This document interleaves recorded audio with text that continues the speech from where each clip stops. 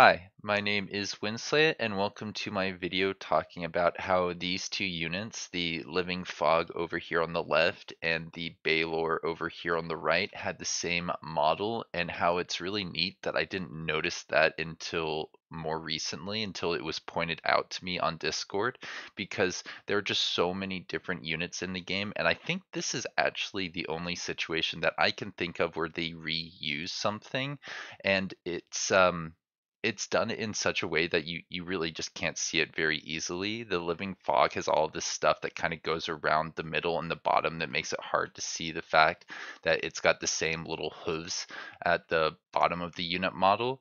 And it's also smaller. This is a tier 4 unit that you can get on a tier 4 tome, and this is a tier 5 unit that you can get on a tier 5 tome.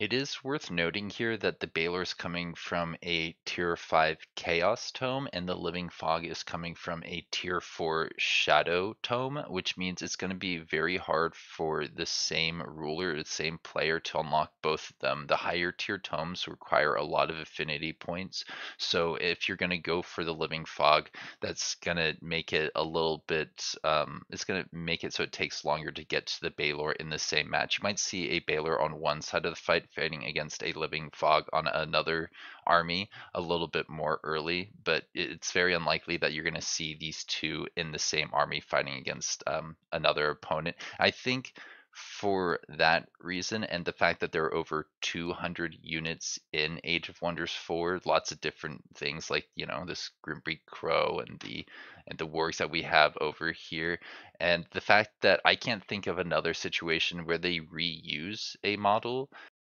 will lead to most people not noticing this interaction between the living fog and the Balor, and the ones that do, for the most part, will be okay with that interaction. Do you think it's worth looking at the actual Discord thread that inspired this video, where this person was basically saying they really dislike that the Living Fog has the same unit model as the Balor, that is very obvious to them, that has just been reskinned, and that it'd be really cool if maybe the Living Fog had tentacles or something that was more shadow related, because a lot of the features on the Balor are things that you would generally associate with chaos, like the little goat legs are something that generally are associated with chaotic creatures across the board, like maybe more um, yeah, demonic creatures would have those legs that bend like that. There was discussion in general chat, and it seems like other people were for the most part saying this is okay. This is pretty split, 15 downvotes and 12 of the laurels, I think that is basically people saying they agree, and then 13 people saying they disagree. But I think if we were to actually look at the discussion in general chat, most people would seem to have the opinion that it's generally okay.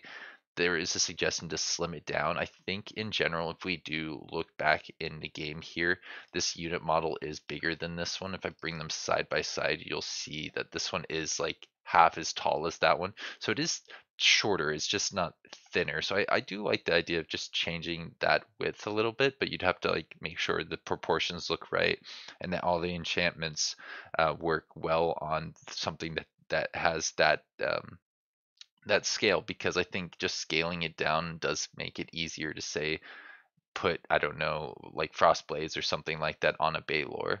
I forget exactly what things can get applied to units like this with this tag, but yeah, generally speaking, applying those visual like modifications is going to be better if they are just, more or less the same. Some people were saying they don't understand the dislikes, that some people are okay with it, and a lot. I agree with Lord Vectra. I think this comment actually really informed a lot of my opinion. Many people didn't even realize that it was a reskin until months later. Yeah, like me. It took me a whole year, um, and they don't even really consider it a reskin because uh, some people don't consider it obvious. 8 dislikes and from 8 people means that they don't agree. That's not completely obvious to them, and I agree with those 8 people. Now 13 people. Um, Out of all the reskins you could do, this person's saying this is probably one of the best ones. Somebody in here does, yeah, right here, they mentioned giants. I just saw that a second ago before I started recording, and I know I mentioned earlier that I couldn't think of anything else that was basically a reskin.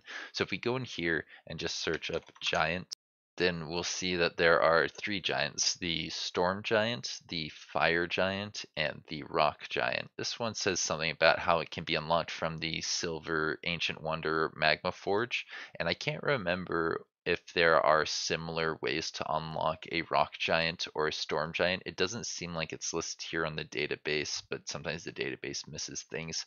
I like that the fire giant has something slightly different on its face. It looks like it's got some horns, kind of giving it some more of that demonic visual taste to it. The storm giant looks to me like it's pretty much the same as the rock giant, just it has like a little pattern on its arms and like electricity flowing across its body.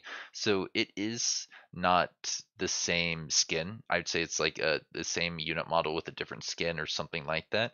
But it's one of those things where I'm like, I'm generally pretty okay with it because all these guys are giants. Like you would imagine they would look relatively similar.